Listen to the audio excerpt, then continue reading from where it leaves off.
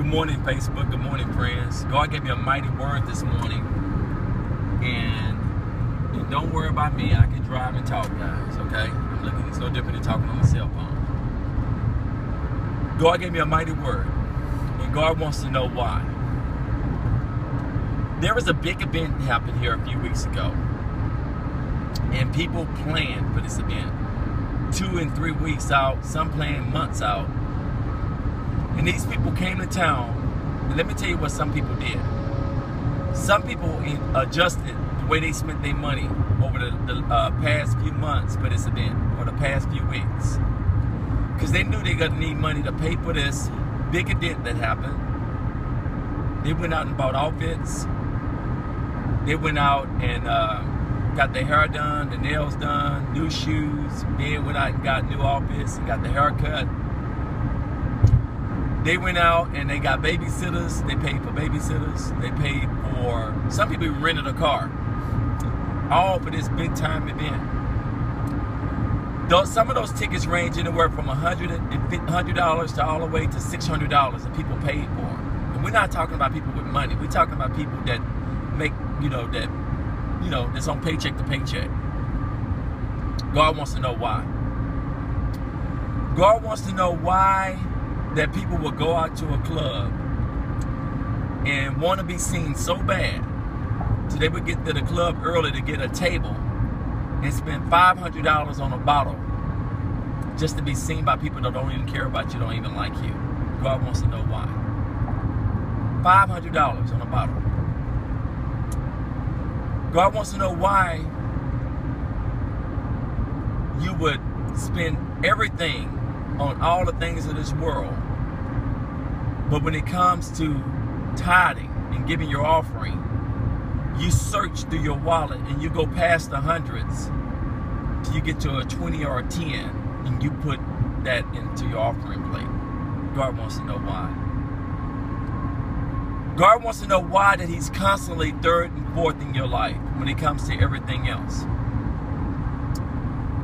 God wants to know why that people value people like Beyonce and Jay-Z over giving to His kingdom.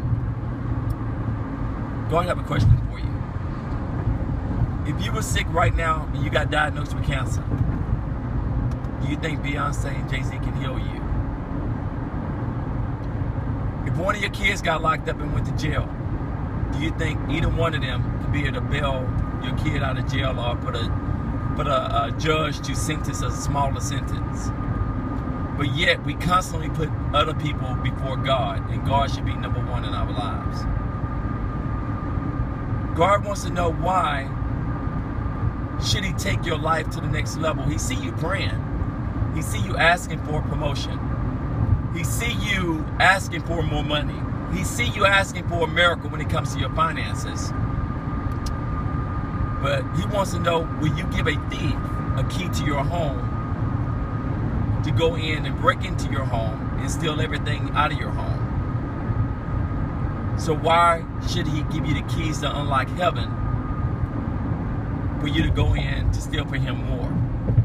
Yeah, the Bible said, how you rob me with tithes and offering. That means when you don't give back 10% plus offering to God, you're literally like sticking a gun to Him and robbing Him, because the tithe is holy.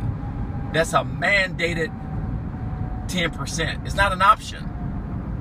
It's not whether you have whatever you have left over. It's the first thing you pay when you get paid. Tell you a secret, guys. God is not going to make adjustments for you. We are to make adjustments for Him. He's not going to change. Bible said God changes not. So we are to make adjustments. Like a lot of us made adjustments to be able to go to this Beyonce concert, to be able to go to it. And some people spent as much as $600 or $700 on that concert when you consider the outfits, the hair, the nails, the shoes, the tickets. But yet you went to church that following Sunday, and you'd be lucky if you gave $20. God just wants to know why. And trust me, God knows why. The answer is we don't value Him. Because we literally, if you value someone, you will put them first in your life. Some of us drove to work today in stolen cars. Some of us is living in stolen houses. Some of us is wearing stolen clothes because we literally bit off more than we can chew on the house. So therefore you box guard out on your tithes because your mortgage is too much for your income. Some of us bought too much car because you box guard out on your tithes. So you can't pay your tithes because you got to pay your car note. So therefore you're driving a stolen vehicle. Some of us is wearing stolen clothes because you don't know how to go to Marshalls or TJ Maxx. You got to go to the Galleria and go to all these high brand stores knowing you don't have the money to shop there. But you do it because you want to be seen by people. Let me tell you something about being seen by people, because I was there. I was that person that had to have the most expensive car on the road. But let me tell you, the more you fall deep in love with God, He will start putting a flashlight on everything in your life that's not necessary. See, it's okay to have a nice thing in life if you can still tithe and pay your offerings. But if you cannot tithe and pay your offering, then you need to scale back.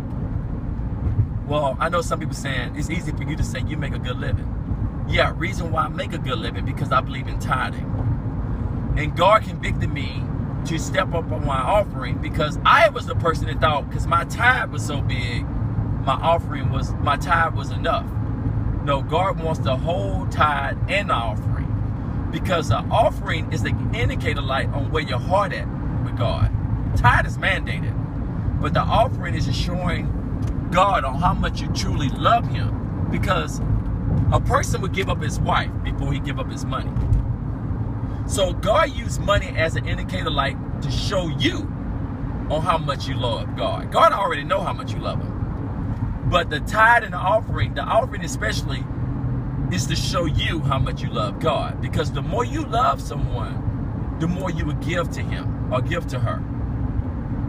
So God wanted me to make this video for you guys to understand everything in this world belongs to Him. So He can turn around your situation. He can bless you abundantly with more income. But He is not going to take your life to the next level until you start tithing and doing your offering.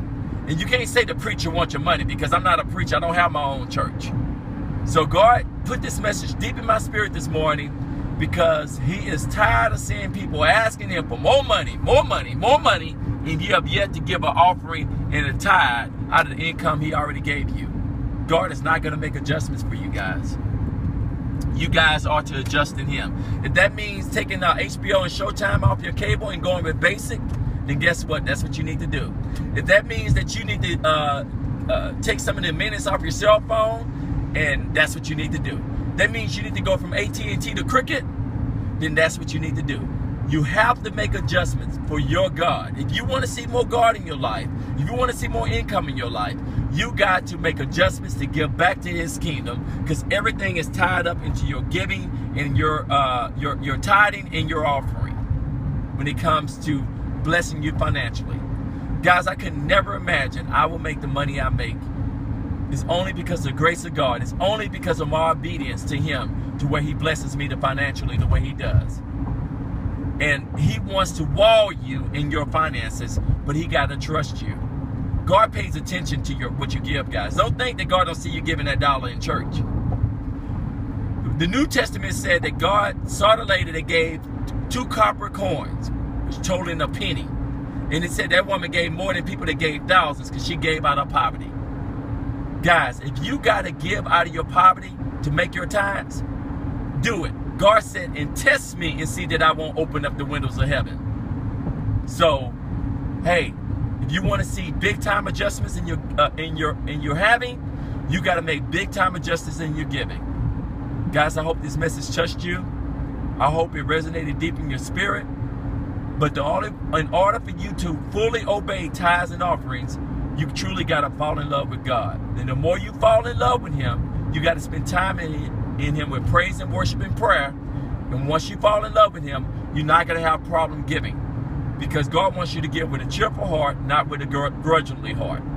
So, my goal and God goal, but God goal, not my goal. God goal is for you to give out of your heart, give from your heart, believe in Him, trust in Him, and tithe and give him his offering. So therefore, his hands will be untied to truly bless your life and to take your life to the next level. Have a wonderful day, Facebook. Have a wonderful day, friends. Remember, God loves you. He wants to move in your life, but he's not going to move until you start obeying him when it comes to tithes and offering. So trust him and stand out on faith that his word is true, because it is. I am a living testimony.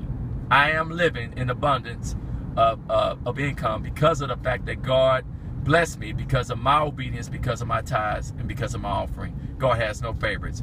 What he'll do for me, he'll do for you. He loves us both the same. Have a wonderful day, and may God continue to bless you.